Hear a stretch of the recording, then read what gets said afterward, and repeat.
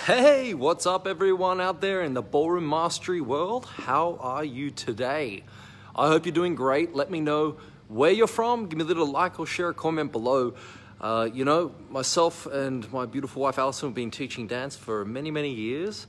We've been professional competitors, recently retired on the world stage, and we have found doing, of course, from our own introspection and those really painful moments of trying to improve your dancing to, of course, the happy ones, and working with hundreds of students over the years in our own studio and talking to dancers all around the world. Well, we've basically come up to the conclusion that there are 3 questions that you can ask yourself that will guarantee that you improve your dancing, that you're happier, and you stay more motivated. So stay on for this live as I go through this. And I want to welcome anyone who's watching and to just, be interactive as I do these lives, because I do this for you guys. I want to share the content. I don't want to be stuck in one studio in one place of the world. I want to be able to help you wherever you are, because you can definitely improve if that's what you want to do. And let me frame it like this. These questions are vitally important, but you've got to always understand the why before you understand how something works. So, I asked some students of mine recently how they feel about doing exams, how they feel about getting judged, quote unquote, whether they're social dancing medalists or competitors. And they threw out a few things that you can probably relate to. One of those was they said that they feel they're worried about judgment from people. They're worried about not doing their best, and they're worried about never being the best. And lastly, of course, worrying about forgetting what they're supposed to do when the music is on, and they might forget their routine. Maybe you can relate to that. And so these fears, right? These fears of being criticized and judged, forgetting what they're going to do, maybe not being the best or doing the best they can, those are relevant fears that everybody has. And I don't think most people recognize that as professionals, you still have self-doubt and you still feel like you need to prove something. There's never a point where you sort of relax, and if you do, I think you need to back off and maybe stop performing. The greatest performers and artists in the world are constantly having that inner dialogue inside, but there's a big difference, and I'm going to share one tip for you right now. There is a big difference between criticizing yourself and critiquing yourself. So for example, if you do a step, you do a movement, and then you say, I'm shit.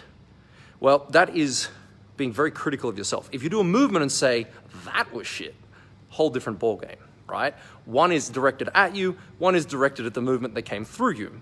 And they have very different outcomes for how you perform and, of course, how you ultimately improve over the long time as a dancer.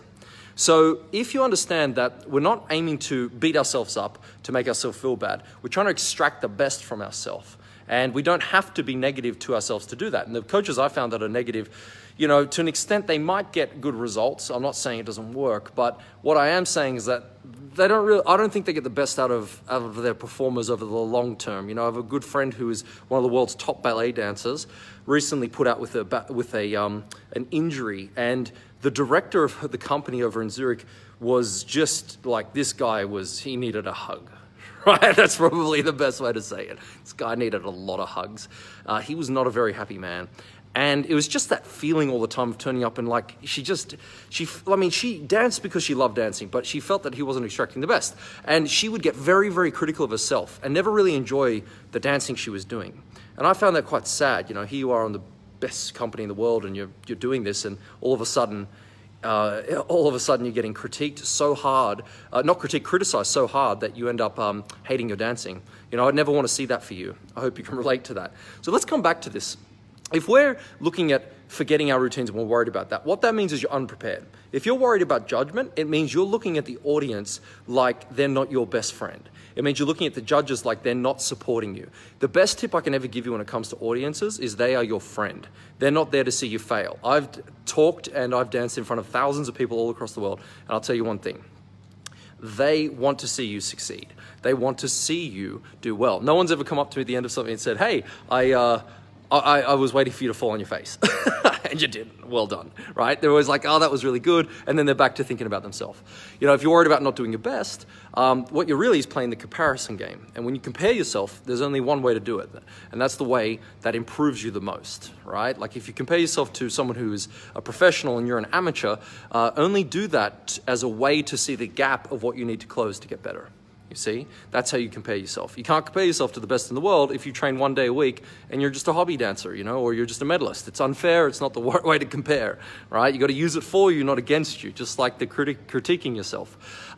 If you feel that you will never be your best self or be the best, that's what we call a limiting belief. You've got to start to understand that if you want to be a better dancer, it starts inside. It's an internal dialogue, and it starts by you recognizing the beliefs that you hold about yourself and the potential that you could exhibit when you dance, meaning that it's important to have self-belief that you can do this, and that if someone else has done it, that you can do it too.